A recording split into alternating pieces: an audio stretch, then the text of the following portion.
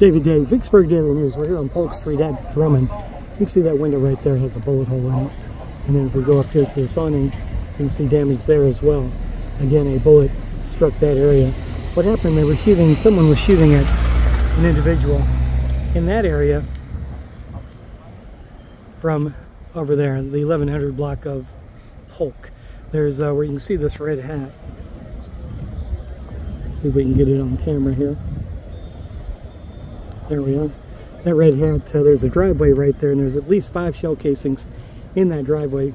3 young people, 3 youths, were seen shooting from that location at someone up here in this area on that hill, according to an eyewitness. 2 of the bullets struck that home.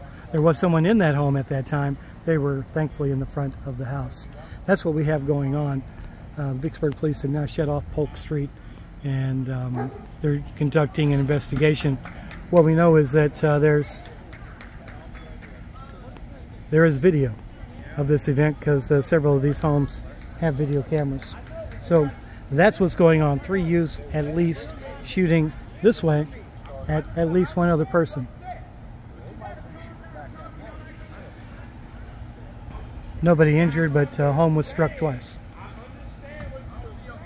That's what's going on. For the Vicksburg Daily News, David Day reporting.